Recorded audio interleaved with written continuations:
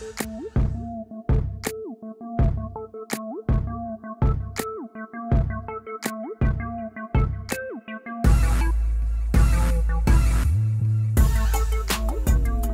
back to the Impact Lounge. You are in the number one place to be for the Impact Wrestling fan.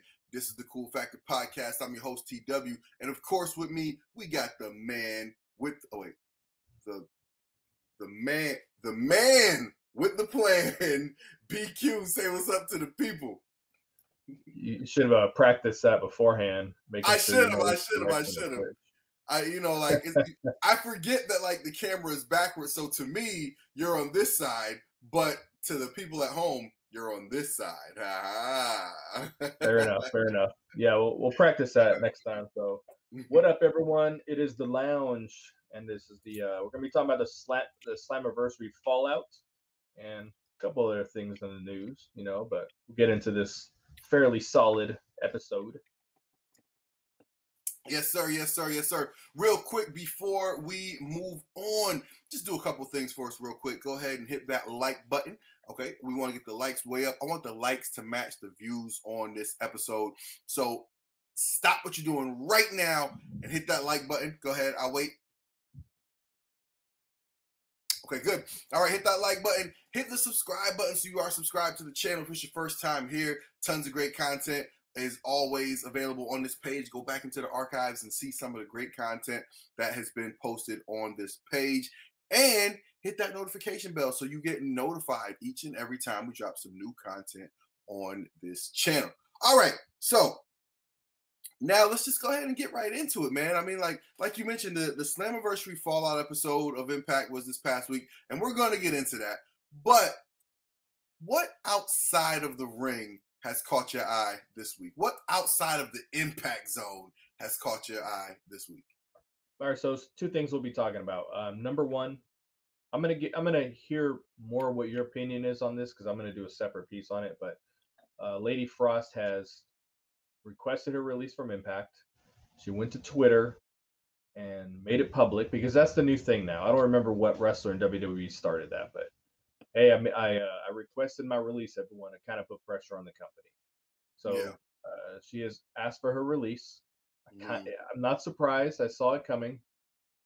I just felt it coming. I didn't want it to happen, but it looks like that's where we're at. There's no word right now if Impact's actually granting that. I'm pretty sure they are. They always do. The only one they didn't was with Killer Cross in that nightmare. So, give me your thoughts on this, because this was someone we had some high hopes for the division, and a lot of the fans did as well. She was real popular within the fans, and I agree. Like I also had high hopes for Lady Frost. Like I love her acrobatic move set. I think it's something that was a lot of fun. I thought it's something they could have done a lot with. But I'm also not completely surprised. I mean, there was a ton of people on the Slammiversary card, and she was nowhere on there. We see all the time, when wrestling companies will just shoehorn people into a storyline, into a show, some ways to get them on the show. And, she was left off of this show. And so to me, that's a big indicator that something's not going right. Who knows what the, what may be going on behind the scenes, conflicts, between creative or with pay or whatever the issues may be. But I'm sure she had her reasons. I thought Impact was actually a great place for her to develop. Great place to get some ring time, get some TV exposure, just get some on-camera work. Like when you work in entertainment, what you're trying to do all the time is build up your reel. You know what I mean? Your reel is like your highlight reel. It's like your what you have to show of your work, right? And so, working at Impact is a great place to, get some new material for your reel, and I think, and every wrestler who wrestles on any type of program, your goal is eventually to get, offered a contract by a big company that's going to pay you a lot, like a WWE or an AEW or New Japan or, someplace where you can make really good money. And so that's the benefit to working in a place like Impact. Like you're not going to get the most exposure, but you're going to get enough exposure, where people, the wrestling world will know who you are. and you hope it'll open up another opportunity for you. So maybe that opportunity has come along, right? Like maybe she has an offer in her back pocket that we just haven't heard about. And if that's the case, I hope so, and I certainly wish her the best. But I was hoping to see more out of Lady Frost in Impact. I think one of two things happen. And again, I'm gonna do something separate on this. I'm not gonna talk too much on it. I think one of two things happen. I think either, and it's strictly speculation, just to make that clear. I think she, as you said, maybe has something else in the back pocket, because recently PCO did an interview and said, and AEW contacted him, and he said, "Well, I'm currently under contract with Impact. I'm gonna be loyal to them." So he cut off any conversation. But sorry, I didn't realize one of my cats was behind me, scared the crap out of me. So there's no doubt in my mind that AEW and WWE, what we know in the sports world is tampering, talking to someone that's under contract with another team. With right. Like in sports, someone who's got contract with one team, and you're reaching out and talking to them about joining you and talking money and talking contract details. So right. It's possible something like that's in her back pocket, or there was something creative backstage that I don't know. My gut tells me she probably was under the impression Impact was going to take a look at her husband, and that could be completely false. But yeah, I don't know. Just kind of following him on social media, like he wrestles in NWA. They both were. Okay. And then she made the decision to go over to Impact. So my gut tells me it's somewhat one of those two. Now there's people who are like, oh well, she it's surgery and she's going to be back, and I think people are being a little optimistic. Like she asked for her release. Yeah. She probably was on a right. Who asked for a release when they are going to get surgery?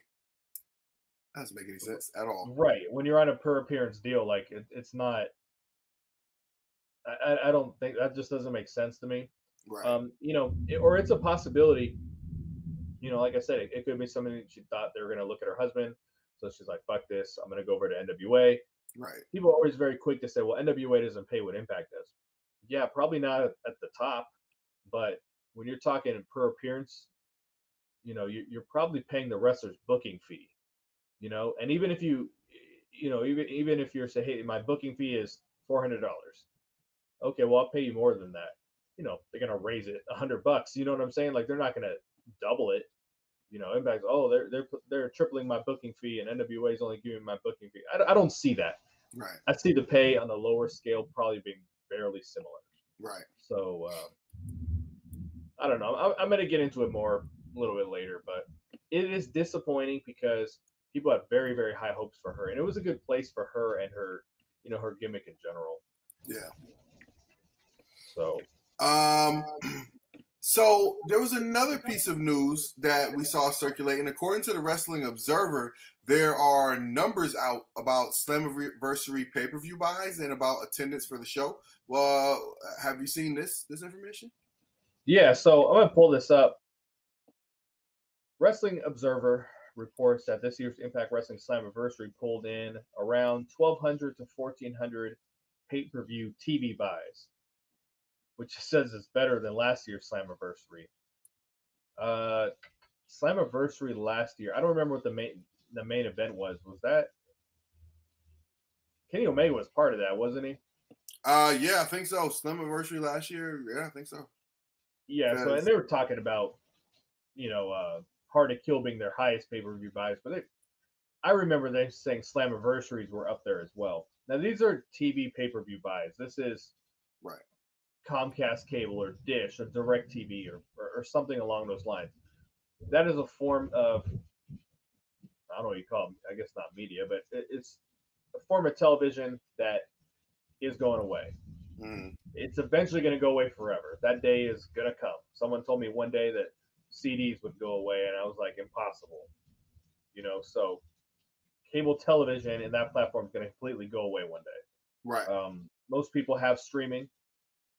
So we don't know what those numbers are. We don't know what the Fight numbers are. I'm fairly certain the majority of the people ordered on Fight.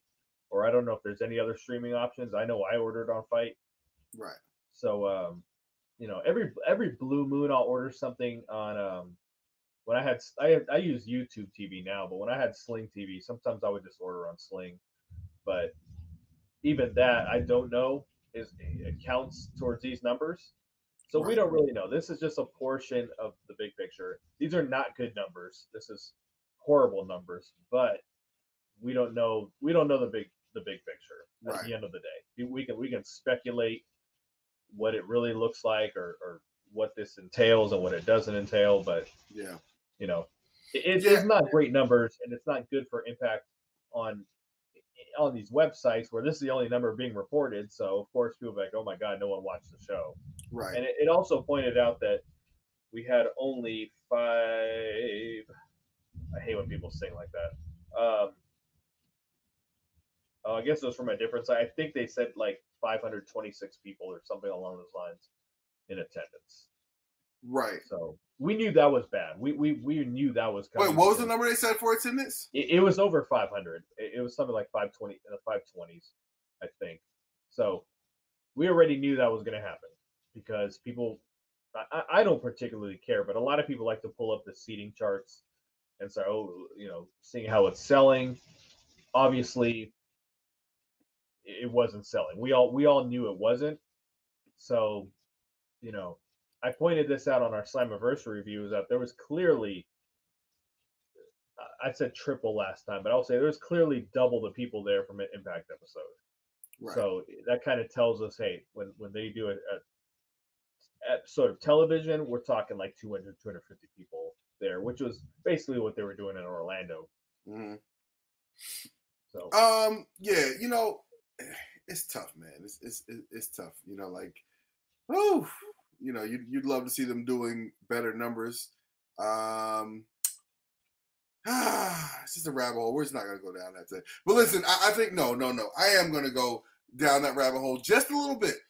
right. Just enough to say that I want to remind Impact fans, protect your joy, okay? Protect your joy. If you enjoy watching this show like I do, stop looking for growth. Stop hoping for growth.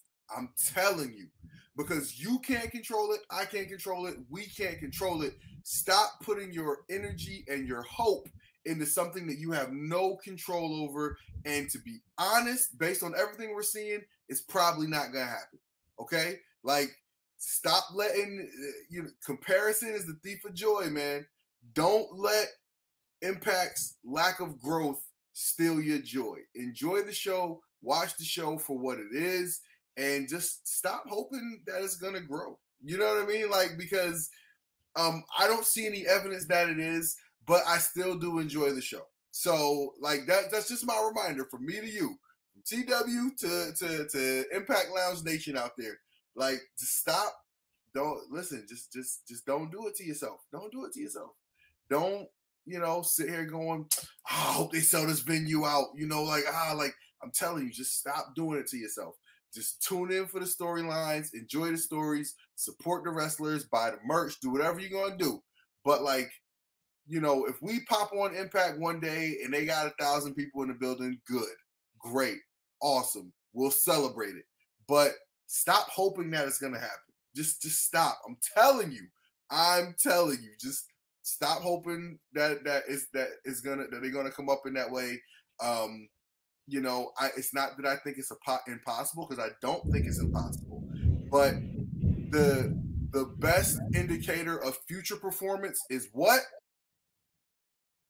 Current performance. Past performance. Oh, past performance. Right? Yes. But so logic says that they're not gonna grow. But we still all enjoy this show. We all still enjoy this product. That's why we're here. So let's enjoy what we got. So right, enjoy it. When I'm always pointing out the marketing, when I'm always talking about the social medias, I don't say that stuff saying, hey, if you market it like this, you're gonna get all these brand new viewers. That's not at all where I'm going with it. Where I'm going with it is you have a social media following, you have a TV following. Those people need to turn into paying customers. Mm-hmm. So that's the point I'm saying. When I say, hey, where's the video packages? Where's this and this? Um, that's about getting your following excited enough to purchase a product. Now, when I'm talking about We Own the Night and the red all over the place, that is more, hey, if I was tuning to Impact for the first time, because of course we do want it to grow viewership wise. I say that kind of stuff in mind with if I'm watching this show for the first time, this doesn't look good. Yeah. So I'm pointing it out like that. But for the most part, when I'm saying, hey, on social media, they're supposed to be doing this and this and this, there should be buzz, there should be whatever. It's to take that current followership you do have and do something with it, because Right. you can say all day, oh, we got 4 million followers on YouTube. I think when I started the lounge, they were at like, I think they were under 2 million. I think they were in the one range. So that's growing quite a bit. But if you're not turning that into, and that's revenue, yes, with YouTube. But if you're not turning that to someone who's I'm going to order the pay per view, I'm going to tune in. Like, what are you doing? So it's great to have those numbers, but that's why I'm always like, yo, create content that those people will be interested in. Right. You know, we talked about we're going to do our best not to do the AEW comparisons, but the one thing AEW is good at is they take their television audience and they turn their television audience into pay-per-view buyers. I guess is what I was trying to say. Mm-hmm. They have a very high ratio of viewer to I would say consumer, but you know, purchaser of said pay-per-view. Right. You know, their pay-per-view numbers have been going up. I think it's gonna go down with Forbidden Door, but for the most part, they've been going up. They've been trending upwards because they know how to market their product in a way that they take their TV audience, they take their social audience, they speak to them. Marketing elicits emotion, and that emotion makes people act, and then Right. they go and they purchase. Yeah. So you know, But also I think like since you brought up like AEW, I think an interesting thing that I think AEW has and that Impact has too is this brand loyalty. Like again, look at how much interest you get around the old school TNA stuff. Look at how many people in the Impact conversation are always like, "Oh, bring back this, bring back the 6-sided ring, bring back the fucking turkey suit, like whatever." You know what I mean? Like people love. There are people who have that brand loyalty to TNA, right? So, but just like you said, right? Like the trick is converting those people into paying customers. You know what I mean? Because, and I always say this all the time, like I don't buy the accuracy of ratings numbers at all. But like, if the Observer is saying that there's 108,000 people a week watching Impact on Access TV, and only 1,200 people buying the pay-per-views, like what is that, like a 10% conversion rate? Like that sounds, is that a good 1%. conversion rate? I was like, oh, sure. I think Right. Yeah. Because like a 12,000 would be a 10%. That's right. So like, right, that's awful, right? That's awful. So again, like I don't necessarily trust those numbers, but my goodness, like you got to do more to, whatever. We're not gonna dive into that. So it is what it is. I think what you said is the main thing, which is that like if we're not talking about the fight numbers, like what are we talking about? Because I haven't once heard Impact say, contact your local cable provider. I always hear them talking about order on Fight TV. Right. Right? So I would think that there has to be some numbers from Fight that would, I don't know if they're better than 100,000, but I'd be interested to know, what the numbers are from Fight. And like, why do we trust that Meltzer is getting accurate numbers? Like, where are those numbers available to the public? I don't think so. So why would we believe this? Right. Again, I'm not being like tinfoil hat conspiracy theorist. I know Meltzer has gotten a lot right over the years. I know that he probably has had more conversations with Vince McMahon than any person on the planet. But I just want to know, like, I like sources. Source your information for me. Like, source your information for me so I can say, oh, that makes sense. Okay, cool. I know it's real. But I'm not gonna just take your word. Like I get this all the time with like sports journalists, right? People be like, oh, a source inside the team says that the coach is on the hot seat. I'm like, who's your source? Or something. You got to give me something better than I'm just going to take your word because you work for the Daily whatever. You know what I mean? Or you work for the whatever post. Like I need sources. So that's just me. Like I don't take a person's word. Like Mike Johnson from PW Insider, I actually do trust him because he's been, I think, consistently accurate and fair with covering Impact. So I trust his reporting on Impact more so than any other reporter. I agree with that. I don't care for him, but I trust his reporting. Yeah. So I think that there are, but with other people, I don't know. I just would like to know, like, what's this blind faith that we're just going to take everything this person says. You know what I mean? So, right. A lot of people seem to feel that way about Meltzer. Another little piece of news that dropped. Impact knockout Gisselle Shaw went on to what was the TV show? I think it was like a Good Morning. It was a morning show in Canada. A local Canadian morning show, and she came out as a transgender woman. And shout out to Gisselle Shaw. Like that's pretty cool to what I think is like, really cool about that is like, I don't know that I would have ever thought,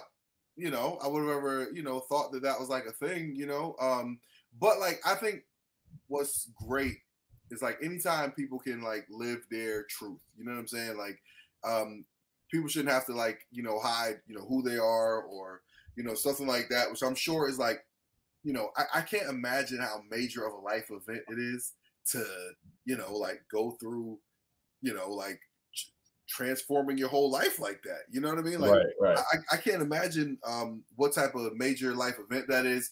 So, shout out to her for just for, I guess I'm sure there's probably like a great freedom in being open in public about something that had to be just a huge major moment in her life. So shout out to Gisselle Shaw. Shout out to Impact for being very supportive of her in a public space.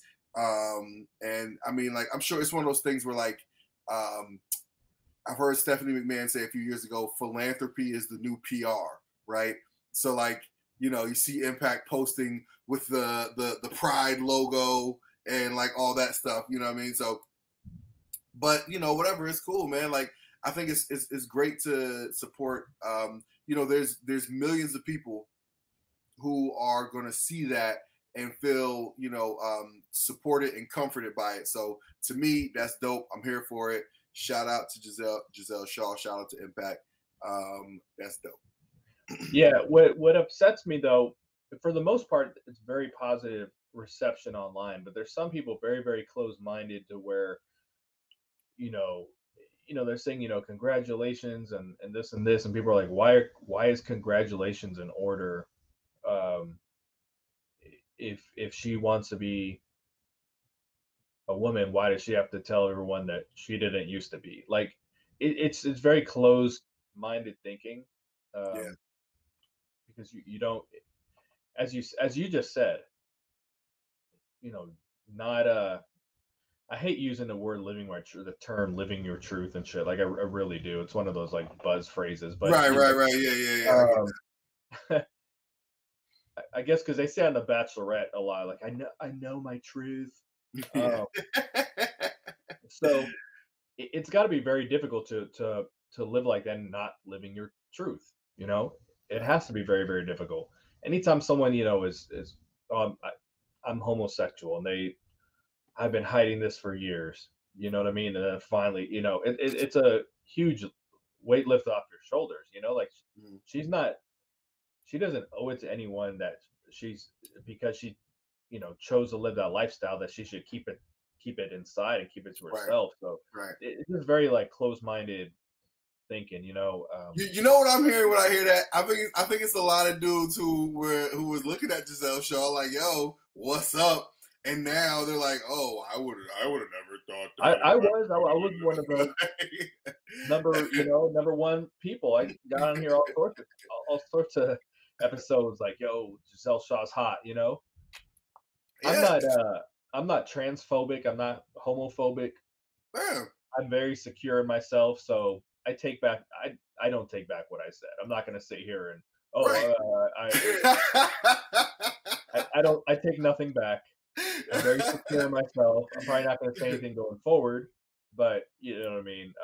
I take nothing back. I have but listen, man. I think that I was having this conversation in a work meeting a few weeks ago. For a lot of men, right? Like we grow up, like again, it's a buzzword, but it's a true thing. Like what is this concept of like toxic masculinity, right? Like, just a lot of the boys will be boys stuff that we learn is fucked up. Like this shit is fucked up. You know what I mean? Like a lot of the shit we learn to be okay with is pretty fucked up. But like I think like again, like as grown adults, and then just understanding, just like you were saying, like just the simple fact of like, yo, this is some heavy shit that she went through in her life. Like this was a heavy ass thing for her life. Like we've all like, okay, fellas out there, think about the something that you went through that other people thought was stupid, but bothered the shit out of you. Okay, like, okay, if you're a wrestling fan, think about how mad you've gotten over like a wrestling angle or something stupid, and you know that if you ever mention that shit to the world, that they will be like, yo, you are a nerd.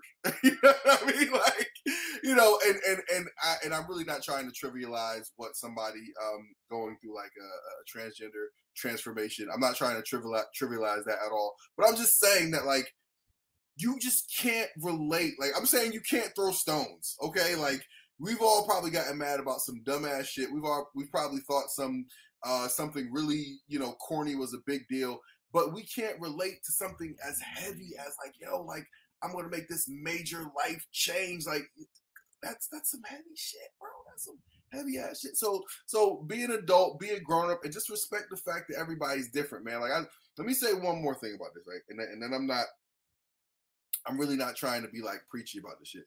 But like it's always wild to me when people are like, oh, the public is supporting all these things, and why do I have to talk to my kids about this? I'm like, dog, like what is so hard about saying to your kids, yo, everybody's different, okay? Like everybody's different. Some people, like every family's different. Some,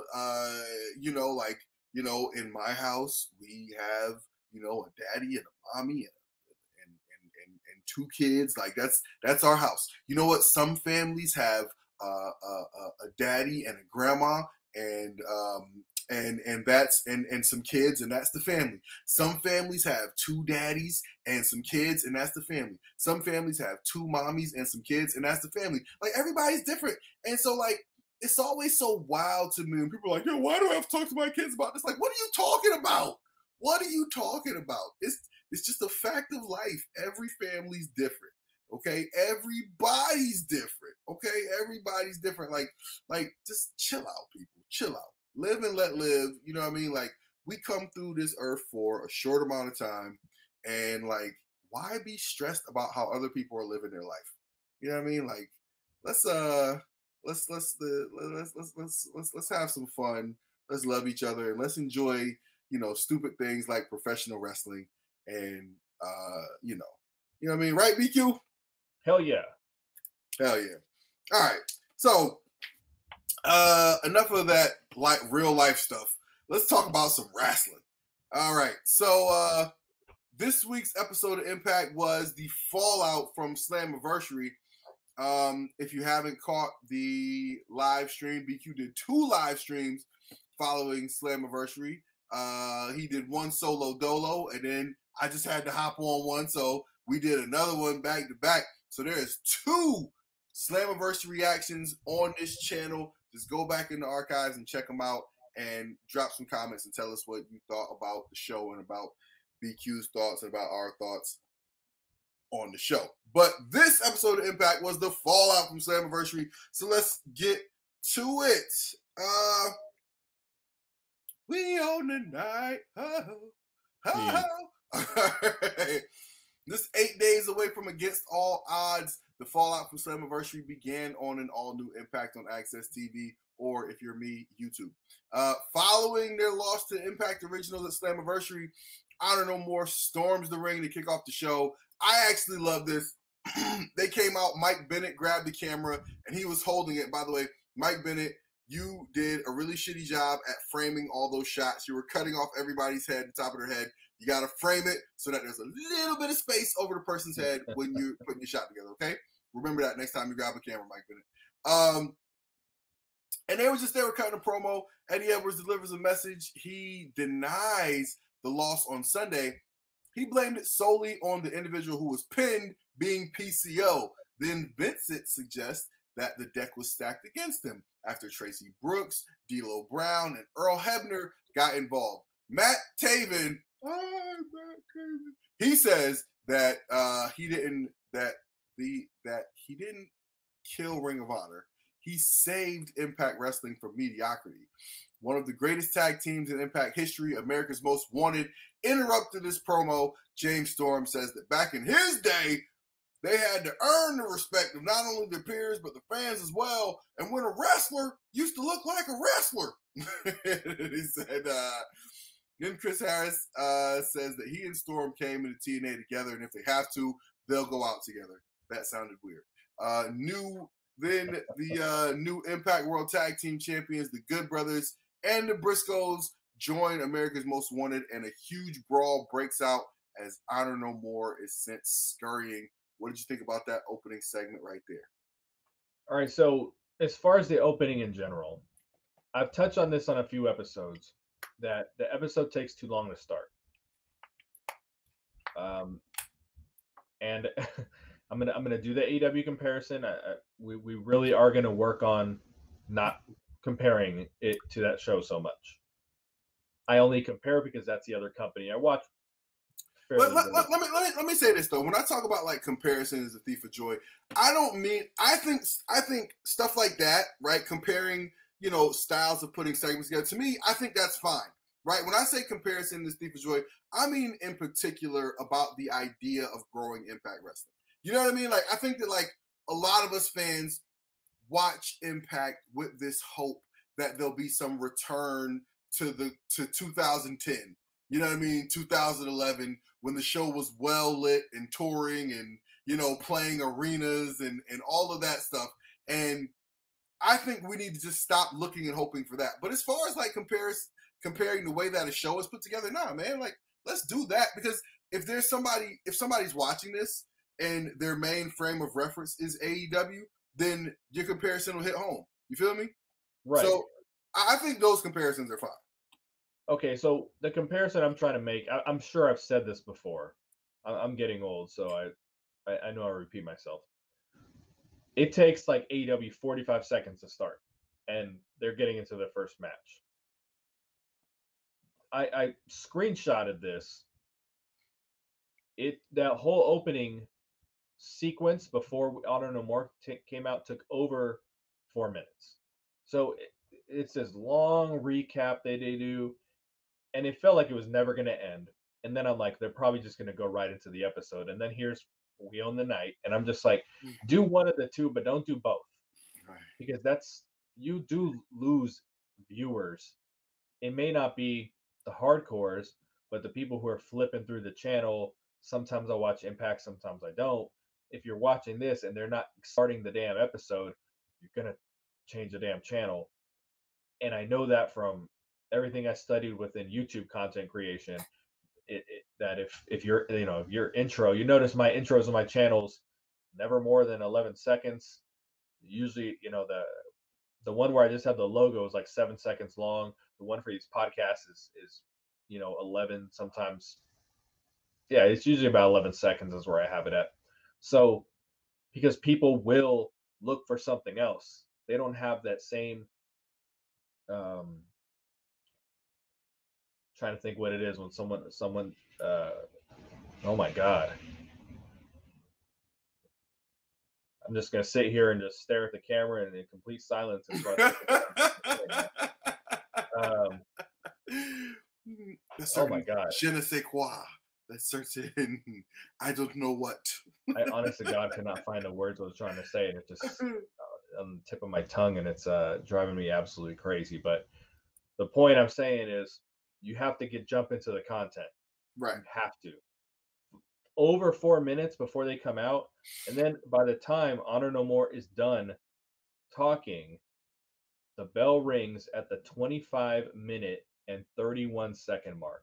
That is entirely too long before you start wrestling on a wrestling show. Right. So cut out the fluff in the beginning. And I mean, the episode could have benefited very well from just going into Honor No More stuff, because Honor No More was good here. Mm-hmm. Eddie Edwards was pretty good. Mm-hmm. You know, Taven talked, and I like Taven a lot. When I didn't watch Ring of Honor enough, so when people are like, "Oh, he was a horrible champion," like, I can't see it, dude. Like, I wish that fool would hold the Impact title. Like, I feel like he can talk. He's got a good look. Yeah. You know, I think. Yeah, I think Matt Taven as Ring of Honor champion, I think he got a bad rap because Ring of Honor was too far gone. And I think that, like, the thing that, you know, Ring of Honor diehards probably won't admit is that, like, y'all left Ring of Honor to die. You know what I mean? Like, Ring of Honor had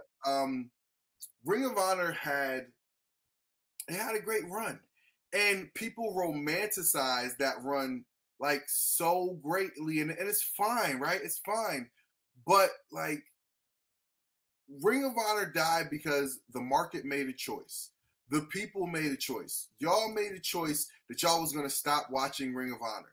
Like, by the time Ring of Honor came to an end, they were playing shows in front of nobody. Okay, so y'all made a choice to move on. And part of that, again, is like, Ring of Honor fans romanticize the good old days. That's why they're still fawning over Cesaro and Bryan Danielson and CM Punk. And they didn't feel like Matt Taven was, Ring of Honor enough, or quality enough as Ring of Honor champion to carry that legacy in a proper way. And so, like, there's some resentment from, Ring of Honor diehards towards Matt Taven. And so he's heard, that type of stuff, like he was a bad champion and he ran Ring of Honor to the ground. Matt Taven is a talented dude. Like you said, he can talk, he can wrestle, he can do the whole deal. I think it's tough because a lot of times when people leave, people step up. Look at like the Attitude Era, right? Like, Austin was the biggest thing, and then Rock was, equally as big as Austin.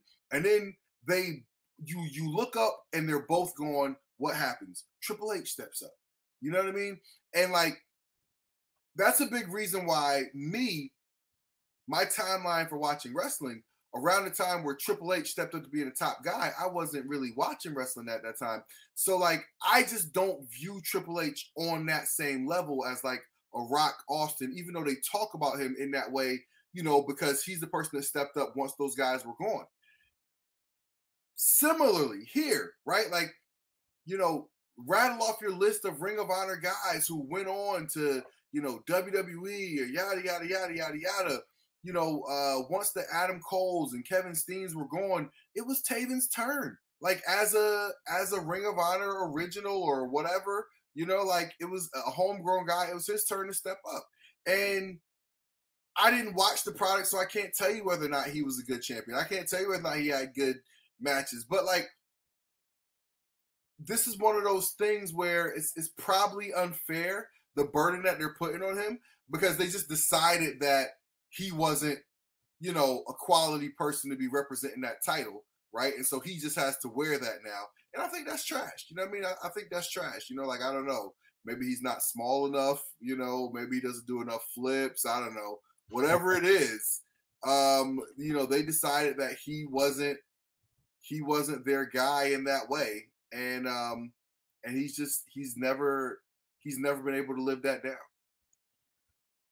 The word I was looking for, or words, was attention span. I don't know why I could not remember that, because I struggle from that. My kids struggle from that, so I should be very familiar with it. But people don't have the attention spans right now that they did last year, or the year before, 10 years ago. You know, so these long ass intros, I just Right. think it's very. I think all the highlights are very pointless. You can pepper those throughout the show. You can sprinkle it here and there, like when it's relevant to the segment. But you know, these 2-3 minute recaps they do every week is too much. But I thought Honor No More really looked good, or really sounded good. My least favorite part about Slammiversary, I said when we did our post recap, was when James Storm and Wildcat Chris Harris came out. Not that I wasn't happy for them to come out. That's not what I'm saying. But when they came out and they started talking about running down all the tag teams and the history, talking into two teams who have nothing to do with the history of Impact Wrestling. Right. Nothing. They're the Briscoes are probably gonna be blips on the radar when it's all said and done. Hopefully not. Hopefully they're here going forward. And the Good Brothers, like, we're going to make sure they are, because once they're done, we don't want to talk about them anymore. So I thought the whole segment was like really weird, really forced, just a way to get James Storm and Chris Harris on the show. Right. And they come down, it's like these guys have this feud where, I mean, I'm not going to call it a blood feud, but they hated each other. I mean, the Good Brothers went to the farm and did all, you know, trying to stalk the kid and all that shit, and then all of a sudden they're just having a beer together just to do it, and then these Right. fuckers come out like they're baby faces now. Like, what is this? Yeah. So that I just didn't care for, but other than that, the Honor No More part of it was very good. They're kind of teasing kicking PCO out, which they might as well, because they're all over the place with how they present them. Right. So I don't know. I thought it was a good segment. It was very long, but it wasn't bad long. Like, it should have just kicked off the show. They should have just, I mean, 5 seconds in Impact Wrestling, these four are coming down. That no, we own the night. No, you know, slow motion clips. Just get into this, because it's like serious shit. You know. So I wish they would have done that, but it's good stuff. I just want more for Honor No More. I just can't help but to feel like they have one. There's one nail left in the coffin to hammer down, and it's done. I mean, that's Right. how I feel when I'm watching them. It's like, So you feel like they're on the one loss verge of away. being like irrelevant. Yeah, they're like one major loss away from just as a team, like, being done. I just, you cannot. They lost the Slammiversary, but there were so many shenanigans. It was overbooked, but it wasn't bad overbooked. Like, it was still entertaining. I But think like with that group, there's life in them outside of being a group. right, Like you know, I've said so many times that, you know, I think the Matt Taven and Mike Bennett and Maria act is so good. You know what I mean? Like, it's just so good. It's a great act. And I think like when Matt Taven and Mike Bennett went their separate ways, Matt Taven was forced to develop himself as a singles act. So those guys in some ways kind of feel like two singles acts paired together as a tag team now. Whereas they, you know, they used to be just like a tag team. But again, like, you throw Maria into the mix, she's a heater, you know, like you just can't go wrong. So like, so I think those guys have plenty of life as a tag team. You know, PCO is PCO, man. Like, you know, he's gonna do his PCO stuff. Yeah, what are you gonna do? You know what I mean? Like, I think, you know, Kenny King, you can always get, you know, good matches out of Kenny King anytime you want. I think you could actually do a lot with Kenny King. Like, I don't see why, you know, I don't see why Kenny King couldn't be like, you know, a top performer for you. You know what I mean? Just feature him, give him a a shot to, play a big role. Like, has Kenny King ever really been given a shot to play a big major role? He has it, and he actually would be pretty good with the digital media championship. So I really popped at the Bachelorette thing with Chris Harris. Yeah, I thought that was good.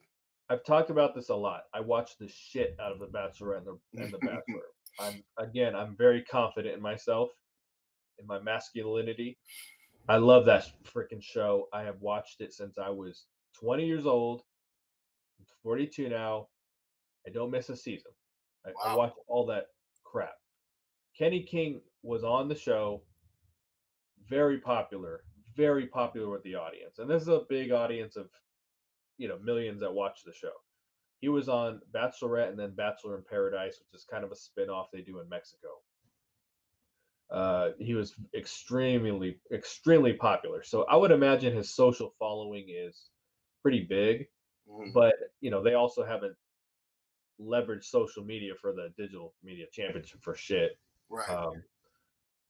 Which Rich Swann wasn't even on this show. So, but I think he could do some entertaining things. But you're right. He's never really been given like, hey, here's the ball, run with it. Like, right. you're the point guard. This is your team, run. Like he's never had that opportunity. He could do a lot though. I'm very confident in him. But right. As far as like pop culture and all that, like, dude, he's more popular than anyone on the Impact roster. Right. Outside of pro wrestling, it's not even close. Why would you leverage that? But so again, I think there's life in Honor No More outside of them being a group. Like, again, we get it. You guys came over from Ring of Honor. Like, I think that part of the story has run its course. You need to get to what we're doing as a group here, which again, the ultimate function of them as a group, as far as a plot device, is for them to be a heel army going against Josh Alexander. So get to that and then break the group up. Let these guys all do their own thing. I think, it's a talented group of people. Like, I don't know anything about the dude with the dreads, whatever his name is. I think that, there could be something there, but give me a chance to get to know about this character. You know what I mean? So you got, what is that? 5-6 talents right there. Like, let those guys, let's see what they can do. So I think it could be time to move on from the Honor No More thing. And it looked like that's where they were leading with the blaming of PCO for the loss. And then, they kind of steered back towards blaming Impact. But, Honor No More could be coming to an end. And I don't think that'd be a bad thing at all. What I just don't understand, and it's going to take me having to watch some Pop TV episodes. And we've been talking about spinning off into another podcast, reviewing some of the earlier Anthem stuff.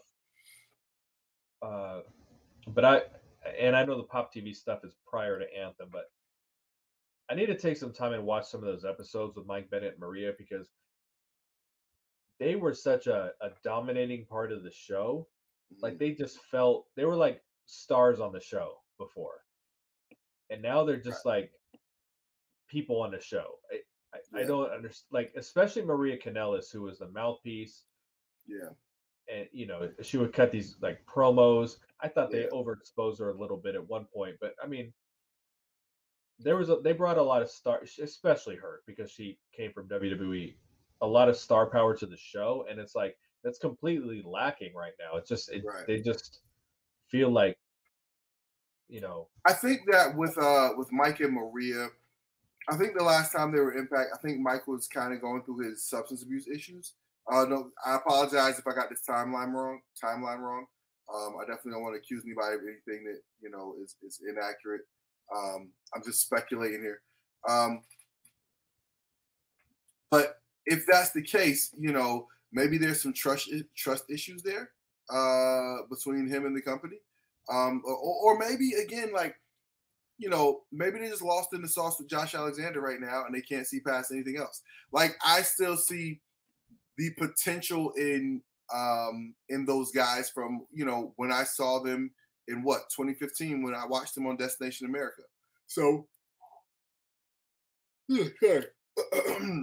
so yeah, I mean, Maybe Scott D'Amore doesn't see that. Maybe he does, but only time will tell. I certainly think those guys have the talent to be major players, and Impact is foolish if they don't use everybody they have to their fullest ability. I really think, I know we talk about the lighting and all that kind of crap. I really think, again, I'm gonna go watch some Pop TV episodes because there's just something missing in some of these, even like with Rosemary and some of the people who are still kind of around. Something just freaking missing from these guys when we see them on screen right now. I don't know if it's the camera angles. I don't know if it's because we're not seeing a crowd behind them when they're talking, when they're wrestling, or I don't know what it is. I mean, because they used to do a completely different camera angle on the ring, where the entrance was to the left as you're watching. Now it's in front of you. I don't know if it's, just the optics in general or what it is, but it's, I don't know. I just feel like if you were felt big on the show once before and you come back, EC3 is a good example too. Like what he meant to the product when he came out. Then when he came back, he just felt like another dude on the roster. Right. And I'm just curious to see where the disconnect is with how they're being presented on TV now in comparison. Yeah, no, definitely look into that, and that's something we could definitely revisit back here on the show. All right, so Gisselle Shaw breaks off her tag team with Alicia after Alicia was dominated by Masha Slamovich last week. Shaw says that she is destined for tag team gold. She just needs to find the right partner. What you think about that right there? She dropped your girl Alicia. I was so confused. Well, first of all, I'm upset because I wanted them to be a team. They post together all the time on social media. They're flipping Gisselle Shaw back to heel when she's the biggest baby face in the company at the moment. Right. So, that's the problem when you don't have a live product. You know what I mean? Like you would have, if this was a live show, they would have adjusted on the fly. Right. But they're like, hey, we're going to turn you back heel. And then we didn't know this was going to happen. All of a sudden, so now it looks silly. One of their heels, and they're on social media giving her the rah, we're behind you and all that. So it's, I just kind of had to chuckle. But I'm upset because I wanted them together. I've been begging for Alicia to be like in a story other than being Eddie's wife, but I'm confused because with Lady Frost, I was like, well, Alicia stepped into her spot, but now they're saying, well, we'll go team with Frost, and I don't know. It doesn't seem like it's that Lady Frost spot anymore, or are they just adjusting some things? Hey, Alicia, we need you to step into this role here, and then we're gonna break you guys off and go back to plan A. I don't know what it is, but it's weird. Gisselle Shaw's scared of Masha, I guess. I don't know what's going on there. I mean, being scared of Masha is nothing wrong with that. But I don't understand. It's just weird that she's like adamant about like, no, I don't want nothing to do with her. Right. Could it be? I know they tease some stuff with the influence. Could it be? Do you think that they would team up Gisselle and Masha? I mean, they're so different.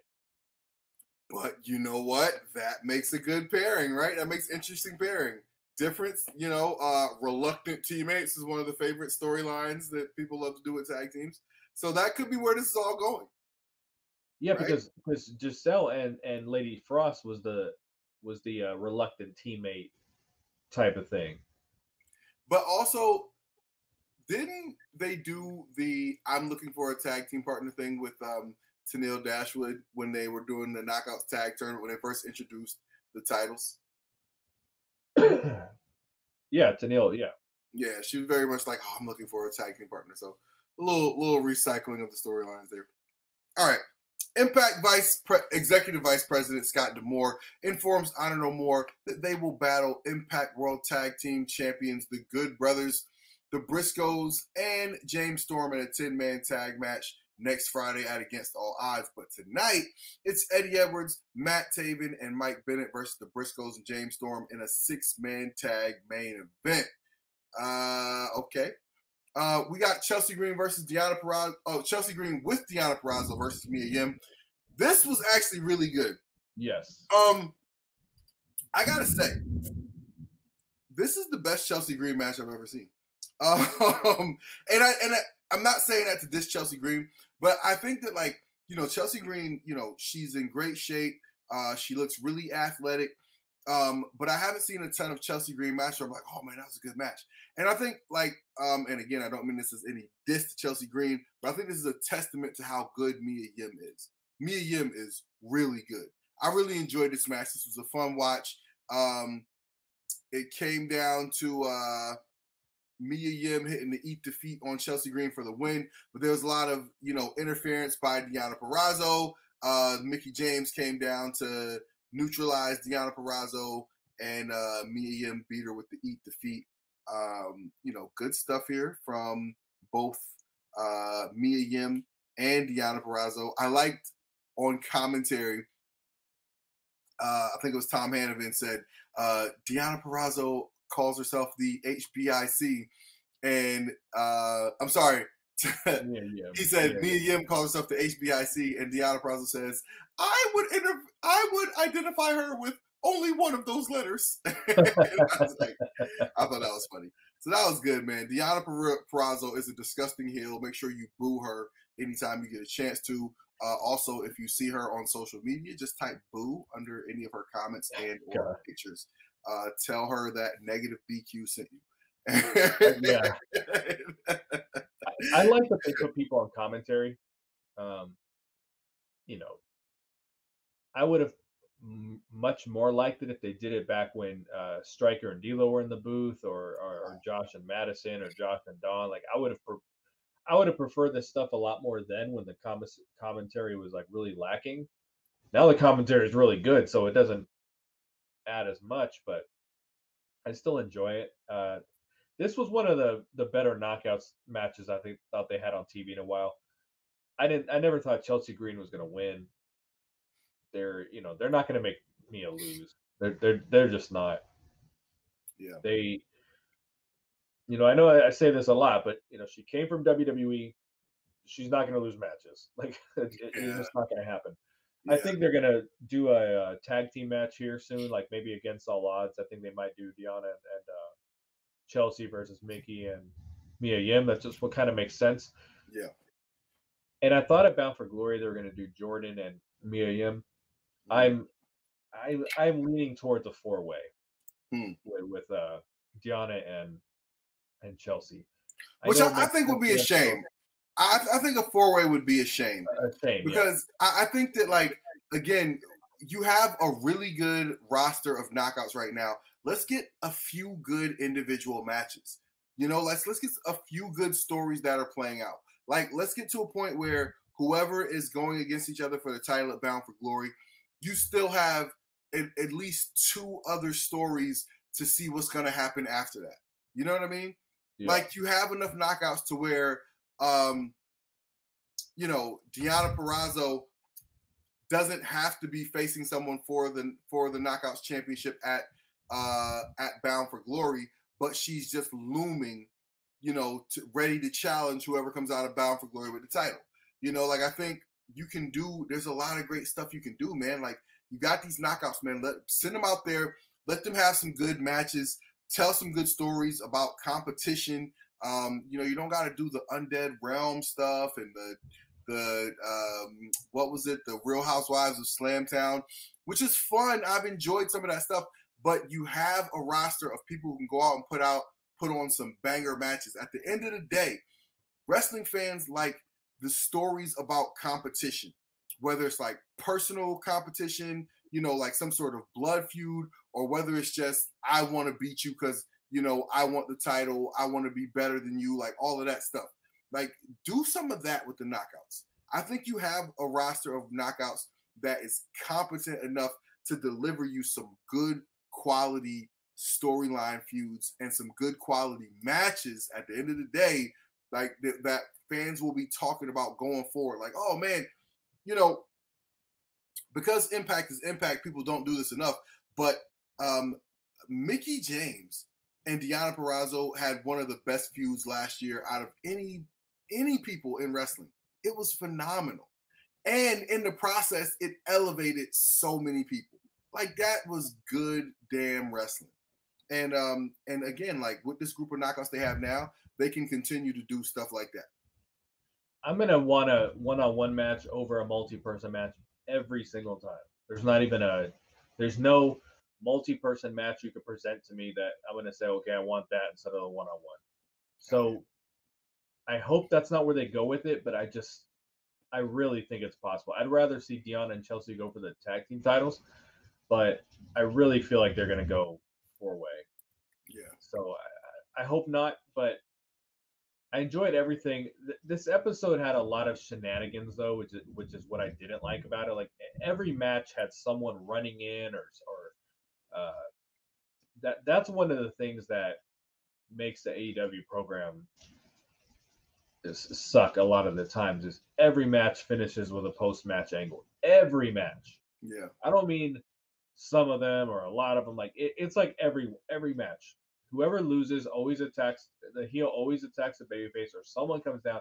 It's something every time, and that's kind of what I felt watching this episode. I'm like everything had an angle, and I don't think it's always necessary. Some matches, yes, like you needed to advance something, but I mean, just the constant run-ins every single match. There was an era of WWF in the Attitude Era that was I want to say it was during the Attitude Era, maybe when they were transitioning out of it, that everything was a run-in. Every single match, everything was a DQ. It's just like, oh my god. So I didn't really like all that. I would have just really just appreciated the match. I didn't expect Mia Yim to lose. I really didn't. I would have liked to see Chelsea win. When she tried to eat the feet on Mia Yim, it was funny because her legs are so long. Mm-hmm. Like it just looked like she was halfway across the ring. Leg up. It was just funny. I'm so glad Mia Yim uses that finisher. I've said it before. If she started doing the package pile driver, I was going to lose my shit. I'm really happy she does that. But it was one of the better knockout matches for me, and it was one of the ones I had the most interest in. When I saw the graphic, I was like, of every pairing they could do, I think I'd have the most interest in this right now. So really good. Yeah.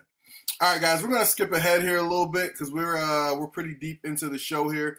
There's a few promos and nonsensical matches we're gonna skip here. Impact Wrestling World Champion Josh Alexander versus Diener. Alexander immediately goes on the attack as he pummels Diener in the corner. Alexander hits a backbreaker for 2. Alexander connects with a running crossbody to the back. Diener retreats to the outside where he delivers a thumb to the eye. Good old thumb to the eye.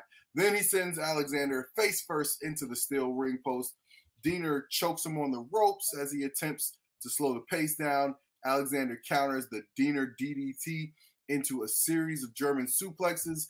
Alexander locks in the ankle lock, but Diener grabs the rope, forcing him to break the hold. Alexander counters the Diener DDT once again, this time into an ankle lock to win by submission. Josh Alexander defeats Diener. Duh. What the heck did you think was going to happen? I thought that the Diener stuff in the beginning, we haven't heard him talk. He said it was his first in-ring promo in Impact. Yeah. And I thought he sounded good. The Honor No More stuff, when Eric Young's cutting his promos, it sounds like it's the same shtick every single time. Mm-hmm. There's just nothing different about Honor No More. There's been no change in that stable in the past year. So just to hear Diener talk was really, really refreshing. Right. And prior to Slammiversary, I was actually pissed that Doring and Josh Alexander had the match and it was a bullshit finish. And I said, Josh needs this win because he needed why can't he beat the undefeated guy for momentum going into the pay-per-view? Now I see it. There was more to the story where they knew that Joe Doring was going to have to challenge him, and it's a bullshit opponent because they have no one else. Right. Face it. So I get it. Now he's going to beat Joe Doring. I get it now. Speaking of which, I thought it was, man, okay. So, did you see that Josh Alexander is going to be facing, who is it? Jacob Fatu at Ric Flair's last match. And I was Yeah. like, yo, Impact, how? How do you let Conrad book this match and you can't book this match? Like, bro, like, what is going on here? Like, you know, oh my God. Like, it's, to me, that's just such a fail, such a miss. You know what I mean? I'm pretty sure you could have came together with Court Bauer and worked something out where you guys could have figured out a way that you both could have benefited from this match, right? Well, it's possible because obviously we saw Davey Richards at Slammiversary. I'm going to say that was a one-off because we would have seen him on this episode if we were going to see any more of him. Not saying he was going to sign. I thought maybe he would do the tapings, but if he was going to, he would have been on the show. If I could be wrong, but Sammy Callahan appeared at their event tonight or whatever, their Battle Riot. Okay. So that was probably the exchange. Yeah. But it sounds like they're talking at least. So right. But the point is that this is a big match. This is a big match. This is like, I don't even watch MLW, but I've heard and seen enough about Jacob Fatu that I'm like, oh, yo, I want to see that. You know what I mean? Him and Josh Alexander, like, yo, Josh Alexander has established himself, right? Like, his name gets mentioned by people who don't like or watch Impact Wrestling as a name of somebody who is gaining a reputation for putting on good ass matches. Okay. And if he wrestled in Ring of Honor, he'd have 1 million stars to his name. If he was having these matches in the Tokyo Dome, Dave Meltzer would give him all the praise in the world. Josh Alexander is like, wrestling in Impact is a hindrance to Josh Alexander's popularity at this point. Okay, right. with the quality of the matches that he is putting in on a consistent basis, and MLW is like GCW in the sense where it has a fan base, you know, that sees it a certain way. And by the way, one thing that MLW does so much better than Impact, MLW does cool way better than Impact. Way better than Impact. Cool. They do cool. Like if you watch their product, there's a lot of, you know, rappity rap music. The characters are like edgy. You know, like they're just way better at it than Impact. And that's the type of stuff you could use if you're Impact. It doesn't have to be an invasion angle. Everybody loves invasion angle. It doesn't have to be that. But like, you can use the popularity of MLW to your advantage, especially when you're taking somebody who I think had the MLW title for like a year or something crazy, and you're putting him against your current world champion. Like, it's wild to me that that Impact let this happen, and they, you know, didn't try to book this, you know, themselves or try to book it in the future or whatever. So I don't know. I saw that and I couldn't not say something. All right. Frankie Kazarian wants to reignite his long-standing rivalry with Chris Sabin as he challenges him to a match next week. Does anybody care about this? It'll be good. It'll be cool. Yeah. They did a BS finish before, so now they're like, okay, now we're gonna give you the match. I mean, it's gonna mean nothing, but it's just for the TNA fans. You know what I mean? Like, it'll be one of the better matches we see on the show in a while. I'm sure. Former Knockouts champion Tasha Steelz reveals that she'll receive her contractually obligated rematch against Jordynne Grace at Against All Odds. But first, she must battle Savannah Evans next Thursday on Impact. One thing about Impact that always annoys me is how fast they blow through their title rematches. I'm glad at least this one is gonna, you know, be a couple of days or a couple of weeks in between. That was a point I was just gonna make. I'm glad that it's Against All Odds. That's what it is. Yes. Okay, I'm glad it's there because typically they just blow their load, and Tasha Steelz would get her rematch 3 days later. And you know, Moose said something for his match with Josh Alexander that I've thought this forever. If Josh Alexander had months to prepare for me, why do I have days to prepare for him? Right. For the rematch, you know, and it's because they just, you know, every company does it, to be honest. They just rush through that rematch so they can move on to the next story. But the story can still, yeah, we don't want to watch the same matches all the time. So I can understand why you want to just give it to us right away and get it out of the way. But it does a disservice to the former champion because Tasha's going to lose the match. Mhm. And then she's just going to go back to where she was prior to winning the Knockouts Championship. Rather than if you elongate the storyline and she gets some singles victories and gets some momentum and then she loses, well, at least she had some momentum up to that point.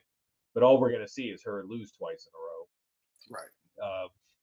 And then Savannah Evans, like, it's getting kind of old. Like, oh, if you get by Savannah, like you're gonna get by Savannah Evans. I don't know that she's ever won. So, I mean, you know, it's like an AEW when MJF like hires like the Butcher and the Blade. You got to face the Butcher. Oh, okay. Like, when did they last win a match? You know, so. No, damn it, not the Butcher. Yeah. Oh no. What am I gonna do? I don't even know what his finisher is. So. All right. We had Sami Callihan in action against Jack Price. Okay. How do you think that went? Okay. Well, he was one of the gut check winners. So, you know, we saw Jackson Stone at Slammiversary. Right. And then this dude and the other one, they all have like official graphics now. I don't know if they're on the website, but not official graphics, but official photos. Okay. I don't know if they're on the website right now, but I have seen them circulating social media, which tells me all three of them should be getting used. By the way, Impact does, every wrestler gets all these great photo shoots, but they don't release any of the photos as 8x10s in the Shop Impact. I mean, it's just like easy to print out a damn photo, sign it, sell it, and just every loop put up new photos and make money. Right. You know, like the cost, the return on investment over an 8x10 is, I mean, the profit margin's huge. So it's, I don't understand that. And then I've, you know, especially with the knockouts, there's so many things you can do if you've got all these great photos. I don't understand. I know I'm getting off topic, but it was good that we saw the gut check dude. They even said, hey, he won gut check, but then he goes out there and gets his ass kicked. Right. You know, he did the same with Road Heat, you know. Right. Just keep working. In 7 years, you can be X Division champion. Yeah, I get it. I get it. Like, okay, he won this competition. He's coming in as a rookie. And that's more realistic than how wrestling usually does it, where the debuting guy comes in and wins. It's more realistic to say, hey, I'm new. I'm coming in. I'm going to lose. But it's also not a good start. Right. Absolutely. You know, totally he was squashed. It wasn't a match. Like, he just beat him in 30 seconds. Right. But after the bell, Moose blindsided Sami Callihan with a spear, and it appears that things are far from over between these two rivals as Moose assaults him with a chair and then sends him crashing through a table at ringside. Didn't somebody tell me Moose was injured and was going away? I feel like somebody. Yeah, that's what I thought too. And it's they had a lot of people from Slammiversary who took really major bumps, like end up on the show. Yeah. You know, the only person selling their match at Slammiversary is Eric Young. Right. You know, because he didn't show up on the show. Yeah. Okay, so Moose jumps Sami Callihan. The Good Brothers tell the Briscoes, despite their history, they have their backs in tonight's 6-man tag event. All right. James Storm tells Chris Harris that he can't accompany them to ringside because he's retired from every competition. I'm also happy about this. I hope they're not like teasing a way to get Chris Harris back in the ring, because Chris Harris does not look like he's in anything close to ring shape. Dude, he's gonna wrestle at some point. I'm sure of it. Oh boy! But yikes! It'll be right. I mean, dude, they had Ken Shamrock out there, man, for over a year wrestling, which he's in much better shape. Yeah, but I'm about to say, look at the shape Ken Shamrock's in. Yeah, but he's in much better shape. But what I'm saying is, like, they don't have a problem putting someone who shouldn't be wrestling anymore in the ring. Yeah, you know. But at least Ken Shamrock is in. At least Ken Shamrock is in type shape where he could possibly convince you that he should be wrestling. Right, that he could against your better judgment. Yeah. Chris Harris is not. Yeah. Okay. He's gonna wrestle at some point. I'm sure of it though. So Sammy Callahan tells Gail Kim that he wants Moose in Raven's Clockwork Orange House of Fun in order to settle their score once and for all. I don't know what that is. I don't either, and I shouldn't say I don't want to see it because I have to give it a chance, but I bet you $100 it's a hardcore match. yeah, yeah. And Gail Kim did say, I saw this on social media. I feel like I might have fast forwarded through it on the show. It was on the show, right? When Gail Kim, Yes. Sammy went to Gail Kim, Yes. and I was happy that she at least said, what could be worse than a Monsters Ball match? Like at least she was saying kind of what we're thinking. Like, okay, when you have this kind of match, how do you have another match after that? That's kind of what she was saying. Right. So we'll see what the hell this is. Yes, we shall see. All right, so we had Honor No More versus the Briscoes and James Storm. So real quick, you fast forwarded past the Bhupinder and Shark Boy shit, right? Of You course, said you were. There was. Come on, man. Yeah, I didn't want to talk about it, but the only thing I want to say is Bhupinder should have never been put in as a singles wrestler. Right. He should have been in a tag team. He should have been in Desi Hit Squad like he was supposed to. Should have been with Shira and Raj. Like that dude should have never been. I don't think he's even close to being ready to be a singles wrestler like that. He easily could have been part of a heel tag team. There was no reason to make him a babyface because people would have booed him just fine because they didn't know who he was. Right. And now he's doing this.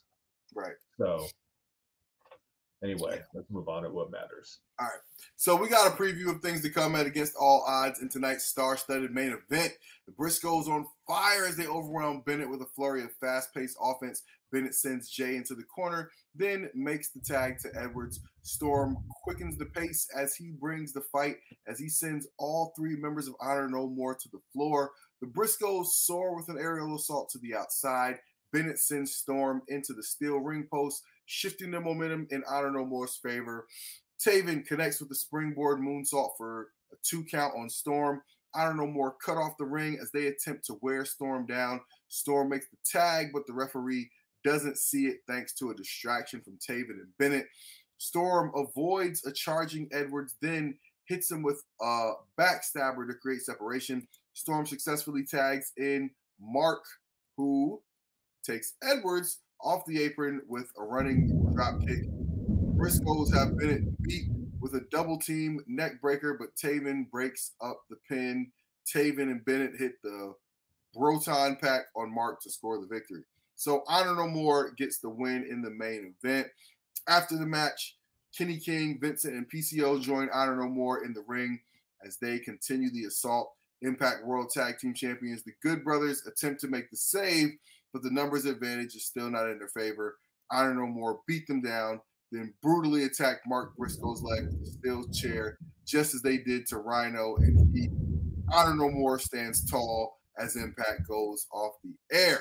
What'd you think about this main event? So what I was saying earlier, none of the matches, I'm trying to go over the matches in my head again. Everything had a post-match angle. Everything had a post-match beatdown. If you do it every single match, it means nothing. So the match itself was great. James Storm, I meant to say this earlier when James Storm was on the mic, but it's kind of like what we said about Jay White several months ago when he started talking and he just had this presence that no one on the Impact roster had.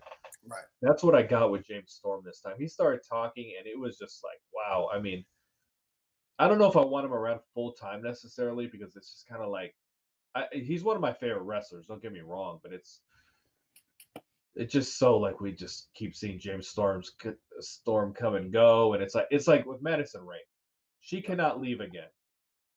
Like, I shouldn't say that. When she leaves, she needs to be done. Like they cannot do the return of Madison Rain again. Right. You can only come and go so many times. So it's just like I just prefer him just coming and doing matches here and there. But years ago, a lot of people had that promo ability on the roster. And now it's like, God, I mean, he just talks and it's a complete different in a complete different league. from the majority of the people who got the promos on the show right now. Yeah. But it was a good main event. They've had a habit of some pretty good main events and tag team matches. I don't understand why they announced the Briscoes for the match if he was just getting taken out on that same episode. Maybe they recorded. I know they recorded a little bullshit Dr. Ross segment where he said that the Briscoe's going to wrestle. Maybe they did that. Hey, we need this content just in case. Whatever, one of those things. I'm sure they do that quite a bit. But it was just weird that they announced the match, and then the next day, like, oh well, Briscoe's pulled out. Yeah. So I understand Mark Briscoe's out, but his brother obviously could wrestle. Mm-hmm. And because he's not, that makes me feel like they're done. Yeah. They're definitely done. And also pulling out is good for your wallet. I just want to say that in the future. I pay $1,800 a month, so I got my kids full time.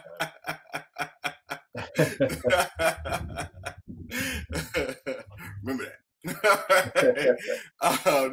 We're here to give you life advice, okay? Yeah. Come for the wrestling, stay for the life advice. Right. Yeah, man. I mean, the Briscoes, they were just here for a short time, but it's like, to me, I'm like, yo, Impact, like, why do you hoard your tag team titles so much? Like, like you had the Briscoes for 3 weeks, like, and they were the tag team champions. What the fuck, yo? Like, my God, nothing means anything. Yeah. Whatever. So how do you feel about the kind of reset of storylines coming out of Slammiversary and going forward right now? I don't feel like they're resetting at all. I feel like everything's just kind of continuously rolling. Yeah, and I'm not trying to get back on my we own the night kick. That's not where I'm trying to go with it. But I think Slammiversary. Yeah, please don't. I feel like Slammiversary every year. There's 2 points in the year: Slammiversary or January 1st. I think it's a really good opportunity for them to do soft rebrands. And what I mean is, you don't rebrand all the way where you change a logo and all that kind of crap. That's but it's like if you follow a sports team and they have their hashtag for their season. Right. Like the Clippers, we had a LA our way. And then the next season we have something else. My WNBA team this year we're hashtag Fever Ignite. Next year it's going to be something different. So they're just soft rebrands, and I feel like either if it's not the top of the year after Slammiversary, that's when you're like, okay, we're going to start experimenting with presenting the show a little bit different. And I think it helps make things look and feel fresh, but they don't. It's back to the same shit. And I just felt like after Slammiversary, these storylines were the same ones that they were prior to Slammiversary. The show looks and feels exactly the same. It's just like I don't feel like we're progressing forward at all. Like I just feel like we're just still in April and May, if you will. There was nothing fresh about this episode to me. That's the one thing that kind of like really disappointed me about it. Yeah. It just, I get that is the hardest thing about me watching the show right now, even when the shows are really good, is that God, these all feel exactly the same. Yeah. I think that's a totally fair. I think that's a totally fair assessment. For me, yeah, I don't feel like the storylines necessarily reset. But I do feel like they're kind of continuing on, like getting to see the little, the hinting, the teasing towards, dissension within I don't know more. To me, that's like dangling the carrot of, okay, here's where we might be going. And like, to me, that freshens up the story a little more. So I can say, okay, let me see what's going to happen here. Right. So little things like that, I think are good. Like I said, they didn't reset, but it did kind of refresh a little bit. And yeah, I mean, like, let's just see. Like, I don't know where Sami Callihan and Moose are going. Like, I thought Sami Callihan's victory over Moose at Slammiversary was a little too decisive. And I thought so too. And I just don't know if you. I mean, like, Moose is a made man in Impact Wrestling. Like, Moose can withstand some losses, but I just don't know if, like, this guy was just your world champion. Like, he shouldn't be just, he shouldn't be just getting beat like so clean. Like make it look like somebody's got to fight for their life to beat him. Yeah. But I don't know. I'm still interested going for it. I'm interested what's going on with the knockouts. I want to see, where they're going. So let's pose one to the fans out here taking a watch. Drop down in the comments below. Tell us, what are you most excited about going forward? What do you think is going to be the best storyline going forward? We're about an hour and a half in, so I think this is a good place to kind of call it. We'll get back to maybe next week. We'll do some F, Marry, Kill with the show, and we might even do some from the comments section. We'll see. BQ, why don't you tell the people where they can find you out here in these social media streets? It's what you see on the screen at BQ Speaks on Twitter machine, and yeah, don't look that up anywhere else. Twitter will be fine. Yes, sir. And also, everybody, look, just right here, same thing on mine. Boom, let me get this. Boom, look at that right there. At TW Talking About on your social media of choice. You can also find me at Talking About Pod. And you can go, you've watched enough of this video. Everybody type in Talking About Podcast and go to that page and subscribe to that page right now too. Okay, go ahead over there right now. I got some new content coming out for the pod real soon. But if you guys really like the show, you want to support the show, you want to support the channel, the best thing you can do is tell a friend to tell a friend. Let's bring more people into the conversation. For BQ, I'm TW. Peace.